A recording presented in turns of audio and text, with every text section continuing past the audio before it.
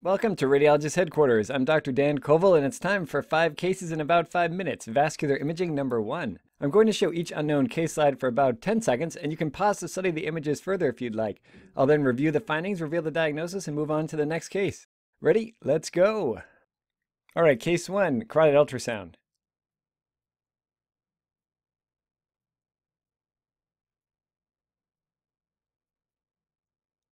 All right, so on the left-hand side, we have these two grayscale images of the left proximal common carotid artery. On the superior sagittal image, you can see that there's this linear echogenicity extending through the lumen of the common carotid artery. On this lower transverse image, you can see that there's a double lumen appearance here with this intimal flap extending across the lumen. And on the color Doppler imaging on the right-hand side, on the superior sagittal image, you can see that there's color flow in both of these lumina, but they're different colors. And on the lowermost transverse image, you again get that double lumen sign. And this is typical for a common carotid artery dissection. This patient actually had a aortic arch dissection that was extending up into the bilateral common carotid arteries. So dissections are most common in elderly hypertensive patients, and it occurs when there's a tear in the intima and blood enters the medial layer of the vessel wall, forming a blood-filled false lumen within the wall. And typically the false lumen is larger in size than the true lumen. So on ultrasound, you might not always see this intimal flap on the grayscale images, but this double lumen appearance is fairly characteristic on color Doppler. All right, case 2, slide 1 of 2, 20-year-old female CT angiogram.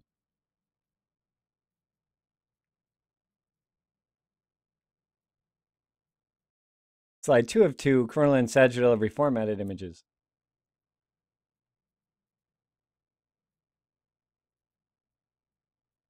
Okay, so on these images of the lower thoracic aorta, you can see there's very marked thickening of the aortic wall. It's homogeneously hyperdense, and as we move into the abdominal aorta, the thickening is even more pronounced, and we also have associated aortic luminal narrowing there. And the thickening continues along the superior mesenteric artery, causing some luminal narrowing. Also notice how at the origins of the renal arteries, there's also some surrounding thickening there. And in a female patient of this age, this is typical for Takayasu arteritis. So this is a chronic large vessel vasculitis typically affecting the aorta and its major branches, and it's much more common in females, and also has a higher prevalence in Asian populations. The onset is usually between ages 15 and 30, and the symptoms are variable depending on where the stenotic lesions or thrombus formation is occurring. Takayasu arteritis may only involve the aortic arch and its branches, but in this case, it's involving the descending thoracic aorta, abdominal aorta, and some of the mesenteric and renal arteries. So with Takayasu arteritis, you might also see wall thickening, enhancement, stenosis, and occlusion. You can also see aneurysm and pseudoaneurysm formation as the disease progresses. These images show, again, the wall thickening involving the descending thoracic aorta continuing into the abdominal aorta and surrounding that superior mesenteric artery. Look at that stenosis of the right renal artery, but we don't have any iliac artery involvement. So treatment is typically with corticosteroids. This patient had a follow-up MRI following treatment with prednisone, and you can see the disease has almost completely resolved. We see just a little bit of residual wall thickening about that aorta. Occasionally, though, patients may also need angioplasty or stent placement for arterial stenosis and occlusion. All right, next case, slide 1 of 2, post-catheterization groin mass ultrasound.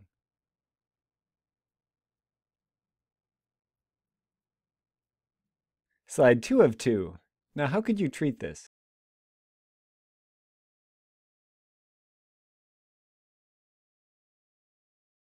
So in this patient post-catheterization, we are looking at grayscale and color Doppler imaging of the superficial soft tissues of the groin. And the grayscale images show this heterogeneous kind of complex collection, which on color Doppler imaging we can see is a pseudoaneurysm of the common femoral artery. So here's the common femoral artery posteriorly, and there's a neck extending from the common femoral artery into this pseudoaneurysm sac. And it has that characteristic yin-yang or swirling appearance of vascular flow within the sac. You might initially think, hey, this looks like another double lumen for a carotid dissection.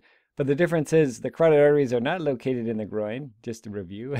And then also, we don't see a grayscale intimal flap here. And this is a completely saccular structure. It's not a tubular structure as you'd expect to see with a dissection.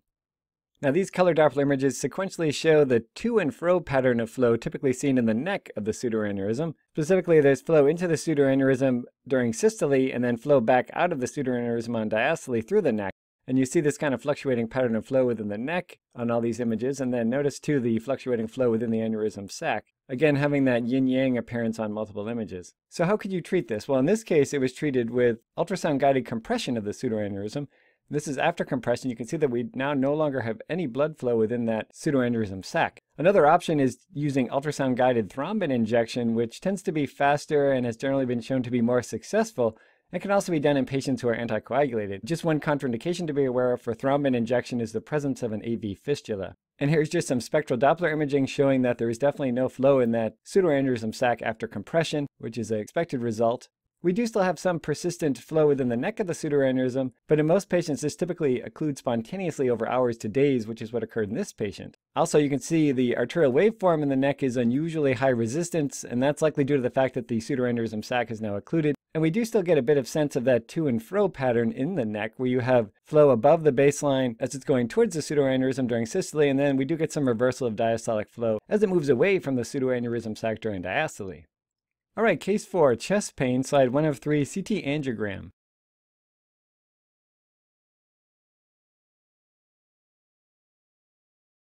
Slide 2 of 3, coronal and sagittal reformations of the aorta.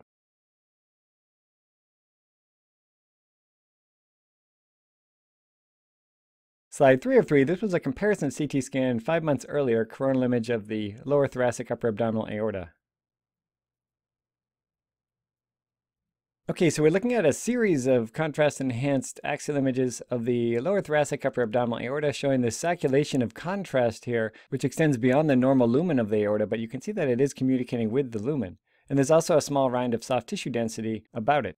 And this is typical for an acute penetrating atherosclerotic ulcer. So anytime you have a patient presenting with acute aortic syndrome, of course you want to exclude aortic dissection or rapidly expanding aortic aneurysm, but don't forget about penetrating atherosclerotic ulcer and also intramural hematoma.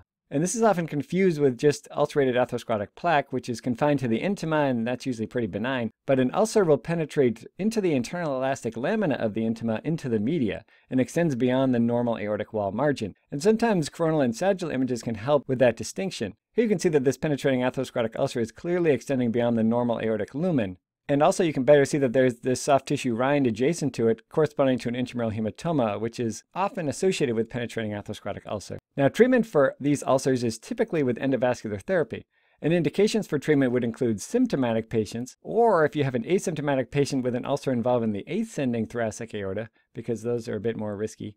And then also if you have a penetrating atherosclerotic ulcer associated with an intramural hematoma, like in this case. And if these are untreated, complications include pseudoaneurysm, aortic rupture, and aortic dissection. Now, the penetrating atherosclerotic ulcer, pseudoaneurysm, and contained rupture is kind of a spectrum and can be difficult to differentiate, and is often treated the same, but a pseudoaneurysm tends to have a narrow neck.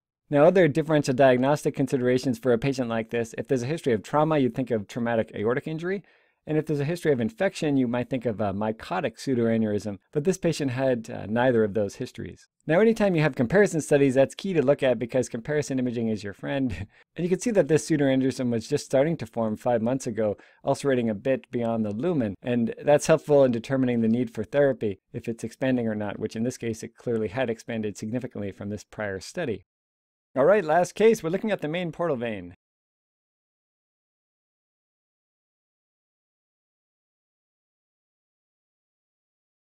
All right, so when you're looking at the main portal vein, you want to look at a few things. So you want to make sure it's flowing in the correct direction, which is towards the liver, and that's hepatopedal flow. And so normally the portal vein should be red or matching the uppermost bar on the color Doppler scale there. So that's normal. And then if you're measuring velocity, you want to make sure the angle of incidence is correct, and that should be below 60 degrees. Here it's 54 degrees, so that's good. And then the velocity here is 32 centimeters per second. Normally it's 16 to 40 centimeters per second, so that's normal. And if it's below 16 centimeters per second, that's typical for portal hypertension.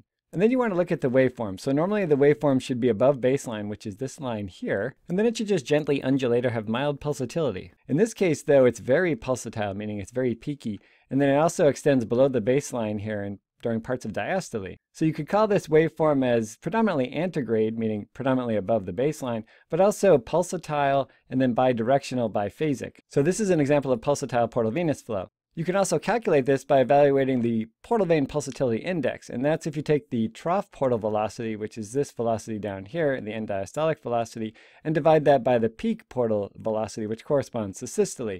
It's normally greater than 0.5. In this case, it was less than 0.5. So what can cause that? So causes include right heart failure, which was the cause in this case, and also tricuspid regurgitation. Severe cirrhosis with arterial portal shunting can also cause pulsatile portal venous flow. And you can differentiate these because tricuspid regurgitation and right heart failure tend to have dilated hepatic veins, whereas cirrhosis tends to compress the hepatic veins because the liver gets all fibrotic. You can also occasionally see this in the setting of hereditary hemorrhagic telangiectasia, where you get AV fistulas, but in that case you'll see a very dilated hepatic artery, and you also see multiple tortuous intrahepatic AV fistulas. And then of course you have to be careful because increased portal vein pulsatility can also occur in young healthy patients, so it's not always an indicator of pathology.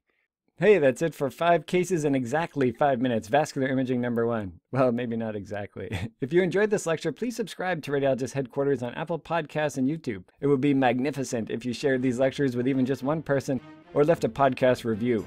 Visit us at radiologisthq.com for more info and to follow us on social media to get updates.